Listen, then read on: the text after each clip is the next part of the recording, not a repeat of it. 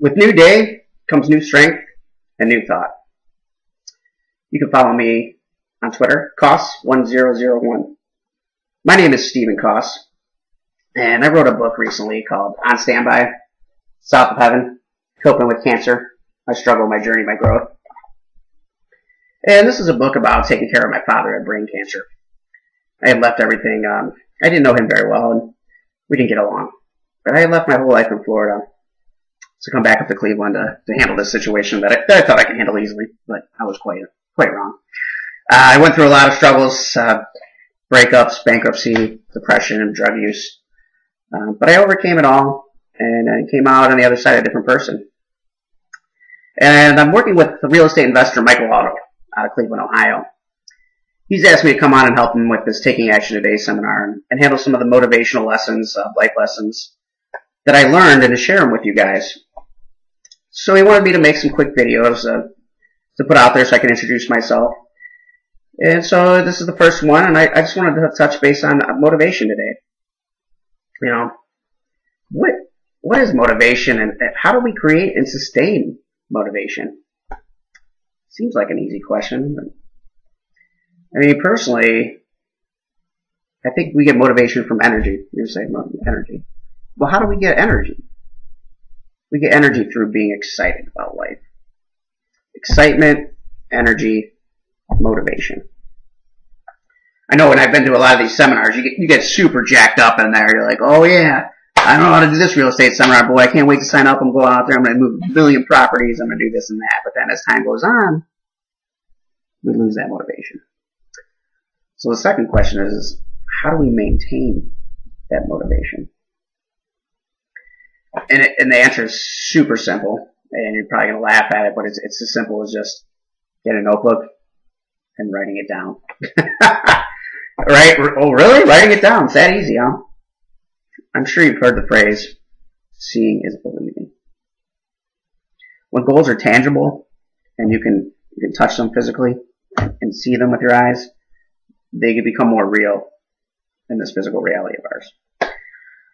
So, how do we start out with this? And can you explain this a little better, Stephen, right? I'd just like to ask that you define your dream, visualize your goal, so it's crystal clear. There's no miscommunication between yourself and your inner self. You know exactly where you want to go. And you may think that sounds very easy. Oh, I know what I want to do, Stephen. I want to be a real estate investor who primarily buys apartment buildings to hold for long term. I want to hold them for 20 to 30 years, and then I want to sell them, and I want to sell those apartment buildings. I want to retire. In the meantime, I want to have cash flow so I can live my day-to-day life and work on writing my next book. Awesome. Great goal. Great dream, right? If it's not written down, unfortunately, it might get lost. It might not become as defined later. It's not reinforced on a daily basis. We're having so many thoughts a day, 40 to 50,000 thoughts. That's a lot to compete with. If you're not crystal clear and writing things down, they don't seem to happen. They don't seem to manifest as quickly as maybe you would like them. So I just want to relate this real quick, a simple notebook. This is actually an old workout notebook that me and Michael did when we were really young. I mean, this is from December 2001. I mean, you can see on here there's certain workouts on here that we did, and we wrote down how much we lifted and how many repetitions we did. And I use this example because it's something most people can relate to. Is I used to work in health clubs and promote gyms all over the country. And these are brand new people that had no idea about working out. It was a new job for them. They didn't know what their job was. They didn't know anybody. And so I was like, just write everything down. You get more accustomed to it, and you'll see your progress, right? Seeing is believing again. Well, look, Steve, I came in 3 days a week. I said I was going to come in. Oh, look, and the cardio, it's getting easy for me. I wrote down, I felt stronger at the end of this workout. Oh, and look here, I ate correctly today. I had my protein shake. I had my turkey sandwich. I had chicken for dinner. Okay, this is about the maintaining of that motivation, right? You can see, you're like, holy crap, I'm getting better. I'm getting, it's right there in black and white. No gray area here, people. It's right there for you. And it's as easy as writing it down. Again, this information is not secret. It's not brand new. There was a rule that I came across when very young. When I went to my first seminar, I started doing the NLM very young. And And the gentleman that was putting on the seminar was like, you're all going to understand this information 100%. Problem is, 5% of you are going to utilize it. And the rest are just going to go back to your daily lives. You know, and that's the problem is if you're not writing things down and holding yourself accountable and you're not seeing as believing, you get caught up in your old routine. So, I realize you're like, oh, it sounds so easy and I could do it and I could do this, no problem. I could be motivated. I am motivated. But sometimes you have a bad day. Life's tough. I mean, my sister's a single mom. I know how hard her days can be. You know, some days you may forget your lunch. You may get in a fight on the road, have some road rage. You may then have to go pick the kids up from soccer practice.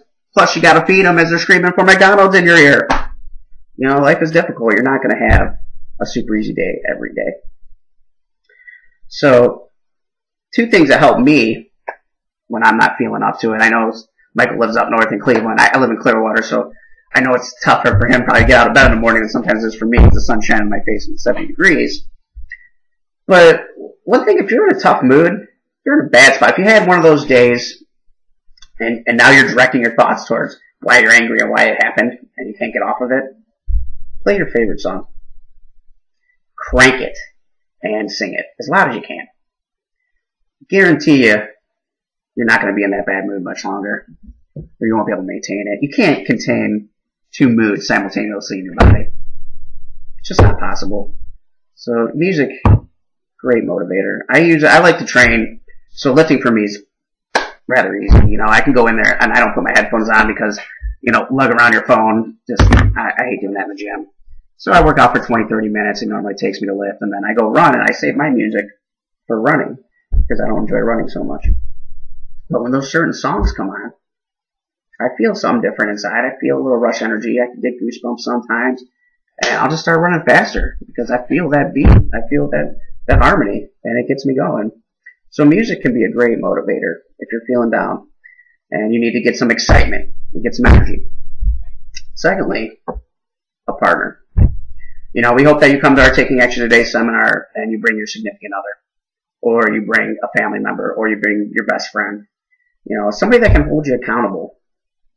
Because as I'm getting into more of these videos, you know, life lesson number one in my book is called Word is Born, which basically means you say you're going to do something, you do it.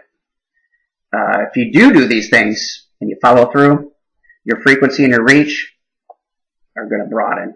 You're going to be known as the person who can be counted on. People will call you when they need something, they need help, and then you'll be able to return those favors and vice versa, back and forth. And you do that by having a partner, write them down. You say, oh, yep, Steven, yeah, I'm going to meet you at the gym at 5 o'clock. We're going to work out, and then we're going to look at those properties at 7, right? You got those 3 properties pulled up? Absolutely. Because I said I was going to do it. I wrote it down, and I'm going to do it.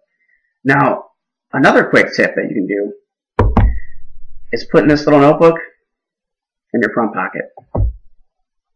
You're probably saying, Steven, why would I put this in my front pocket? It's a little bulky. Isn't it going to be uncomfortable?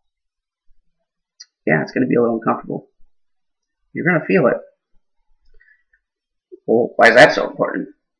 Well, today people have these little Fitbits they wear on their wrists. Tells them how many calories they're burning, how many steps they're taking. Taking quite a few steps in a day. Wouldn't you agree? Imagine every time you put this in your left pocket, you take a step with your left leg, that it sends a signal to your brain that you can feel it. I feel that's tight.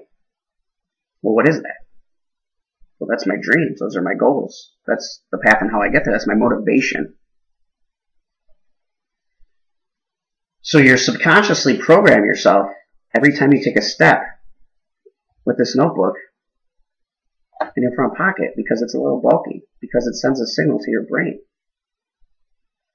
Really good way to direct your thoughts and have that on your mind. Okay. So we touched base a little bit on the motivation and putting together your goals, holding yourself accountable. Seeing is believing, and the simple facts of the 95-5 rule. This is very easy. So here, I just want to prove this to you. I've been to a couple of seminars lately, and I've heard this study before. 3% of Harvard graduates make more as much as the 97 other percent combined. Crazy, right? This can't be correct, right? These people are Harvard graduates, best and brightest in the country. So they wanted to interview. Why is this happening? Like, they want to find this out. What is going on with these 3%ers? The difference between the 3%ers and the 97%? They wrote their goals down. That's all they did. It's that simple. Writing a goal down. Problem is, the other 95%, or in this case, 97%. It's not going to do it. You know, I hope to improve those numbers, and I hope you're one of those 3 to 5%ers. And I hope we see you at the Taking Action Today seminar. You can find Michael Alder at michaelalder.com. If you would like the whiteboard program, Becoming Twice as Effective, from me, you can email me at skoss1001@gmail.com. This is Stephen Koss, just saying smile big, shine bright. Thank you.